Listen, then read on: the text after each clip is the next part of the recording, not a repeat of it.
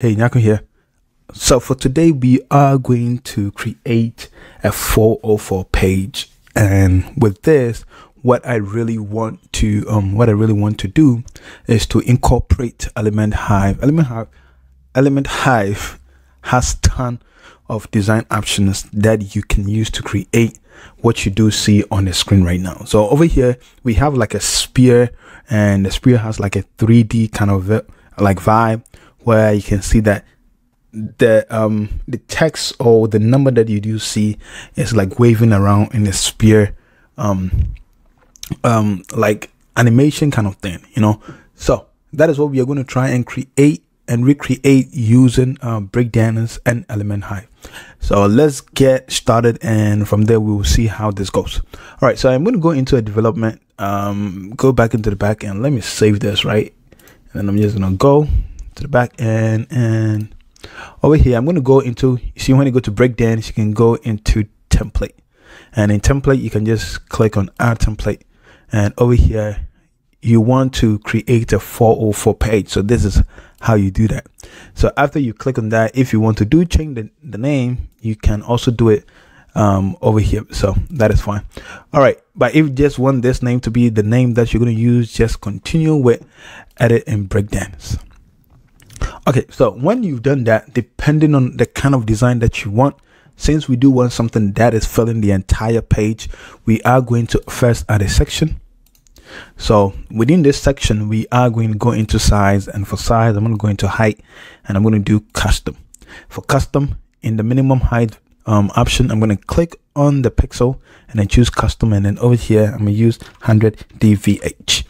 All right, so that is what I do want, as you can see over here, and I'm going to go into the search and type in overflow, and then I'm going to click on this cog icon, and then I'm going to make sure that overflow is hidden. All right, and I do believe that is good. I'm just going to save that and then clear this. And still in the section panel, we are going to go into layout. I'm going to make sure this is centered, and then this is also centered, and that should be good. So we are done with this phase of it. So what we are going to do next is to try and add the background that we do need. So for background color, I am going for like a kind of a green. So I am going to open Figma first.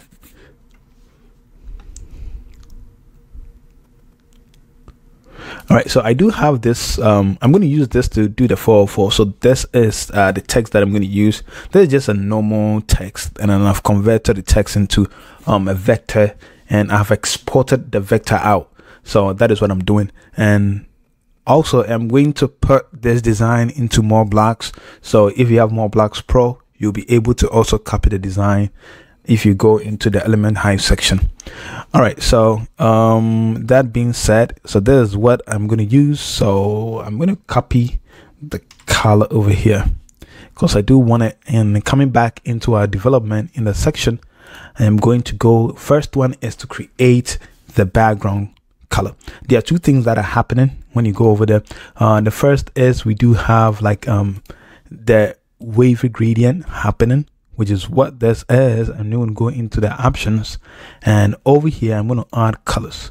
And for the first color, let's say we're going to add this, and then I'm going to just duplicate it, and for the second color I'm going to go up a little. So yeah, you can see it's a bit more subtle, just like that. All right, so that is good. If we want to change the options, we can change how this looks. See, this is there, this is also there, and I do think this is fine. We can save that. If we need to make any other changes, we will make it when the time comes. All right, so that is background set. Now let's try and make the animation that you did see. So we're going to make something a bit more similar, not the same. So first and foremost, we are going to go into like background, and for background type, we are going to choose WebGL kinetic typography. All right, so when you do that, you are going to see something like this. So let's go more into like the options. Over here in the shape, we do want something that looks like a spear. So this is a sphere. So you choose that. You can see this is what it looks like. And over the next thing that you want to do is change your image. So the image that we are going to use is the 404 image that we did already export and import into here. So you can see that the 404 is over there, but you can barely see it because we need to make some a little bit more changes. We can duplicate this, and then we can also duplicate that. Whatever number that you want. As I said, if we need to make some changes, I'll come back into making it. I think one thing probably that probably the background is a bit too it's a bit too distracting. I can barely even see what I'm doing, so I think this is fine. All right, so going back into this option, so in background, what we can do is we can bring this shape very close to us. You know, we can bring it very close to us by probably like let's say a 1. So you can have something like this, and in here we can go into back to shape, and then you can see there's image animation. We can animate this image. So now you can see that we are animating this image. So like even with this, you can just stop. You already have like a 404 page over here that is different from most 404 pages that you're going to see on the internet. This is literally really good. What we can do is we can even do it by doing vertical. Now it's scrolling down. We can do like direction. We can do backwards. We can do something like that. If you want to change the speed of how this is moving, you can also do something more like this. All right, let's go back into this image, right? We can even make this more, and then you can also make this more if you want to make it. All right, so that is good. We can go into transformation, and over here we can start like turning things around. So now it comes like this one comes into the middle. We can make this like this, and yeah, we can have something more funky, more fun. What you can do, you can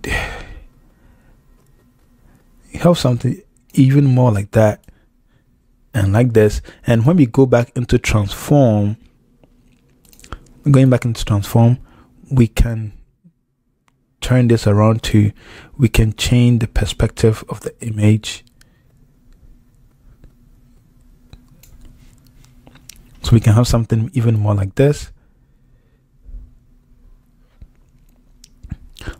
Like whatever way that you want to like move things around, you can actually do that. For image, do we want to make more? This is even fun. So something much pretty.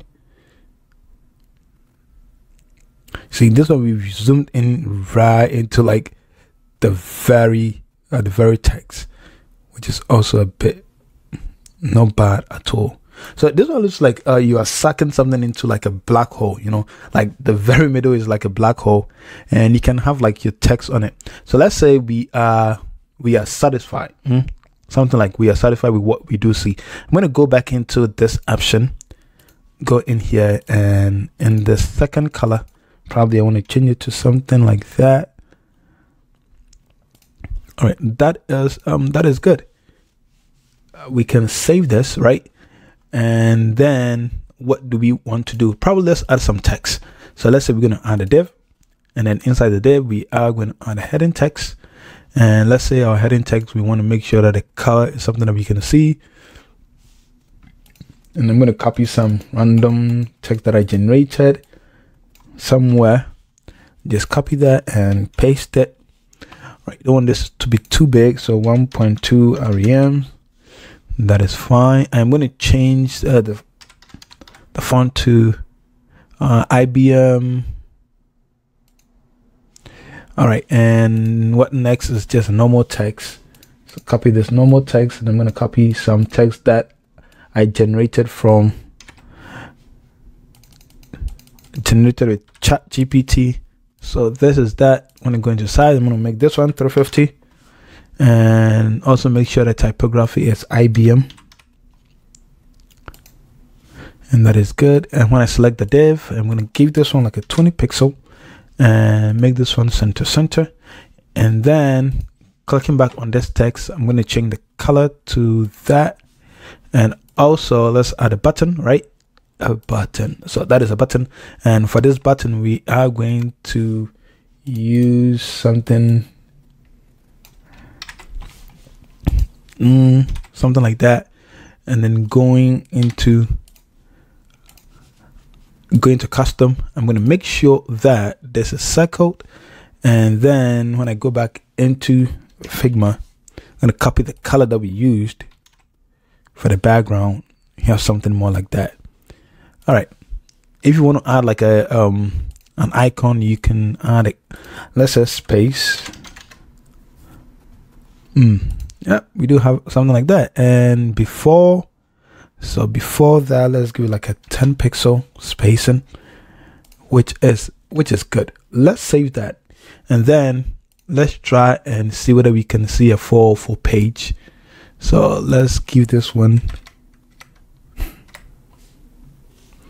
All right, so we do have our 404 page that looks like that. So this is a bit different from what I showed you from the beginning, but you can see that the idea is still the same.